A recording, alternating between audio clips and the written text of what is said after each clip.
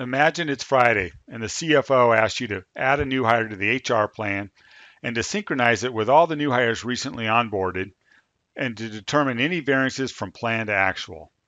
Well, instead of panicking because the HR system doesn't talk with the planning system, I'll just tell them the results will be ready in a few minutes. Let's look how Workday would accomplish a headcount reconciliation of a workforce plan to the HR system with automation and increased visibility across the platform. Here I am logged into Workday as Logan McNeil, VP of HR. Here she can measure how she's executing on that plan. But first, we need to update the plan. So let's go ahead and update the plan. As you can see here, she's taken to our workforce supply dashboard, concentrating on the help desk, IT help desk department. That's where we're going to add that new hire. So far, we have 8 either filled or open positions.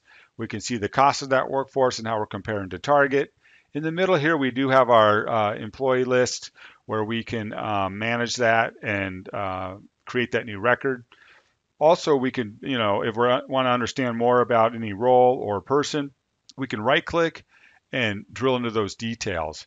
And this allows us to see the HR information. Here's Jeff Gordon, his baseball card, if you will, of his details. Granted, what access I can see is available here. And maybe I even want to see his org structure and the team that he's on and how that rolls up to the bigger organization. All that's available to me, something I use every day at Workday myself to better understand what's going on. But that's how tight this is, right? The roster comes from the HR system, and I can obviously then view and see some details that just aren't available in a normal planning system.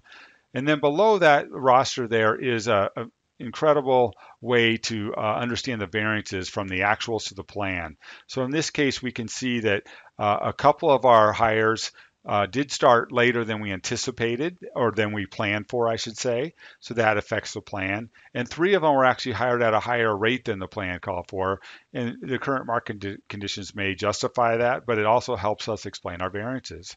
So let's go ahead and add that new hire that was requested. So I'll go to Sheets in my current workers.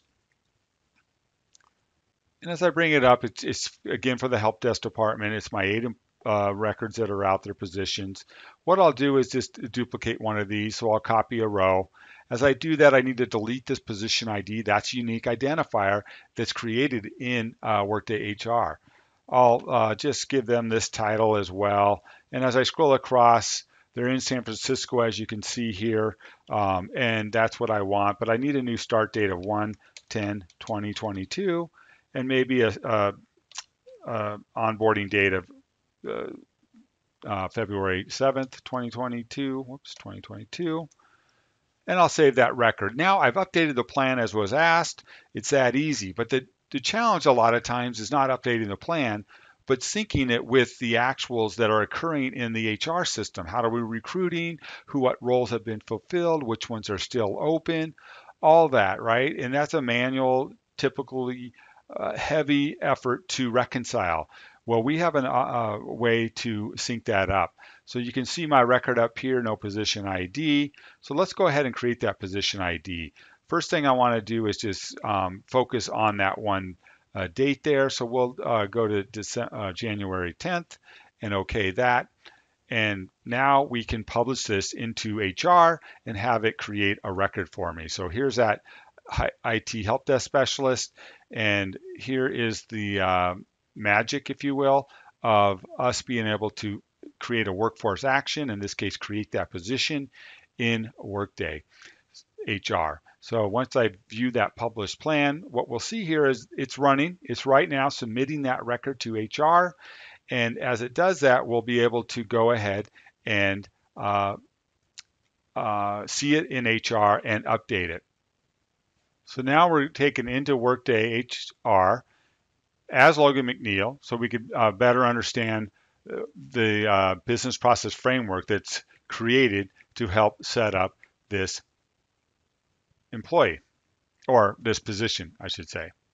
Now that record's completed. So what we can do as the VP of HR is use that business process framework to create that IT specialist role. Looks like I have a couple of them out here. So let's go ahead and initiate that process. Here we can see it created two position IDs, 815 and 816. Now let's go to our home screen and better understand what we just did. So here we're back at the Workforce Supply tab. We have 8 records here only because we're still in fiscal 21. But if I were to navigate this to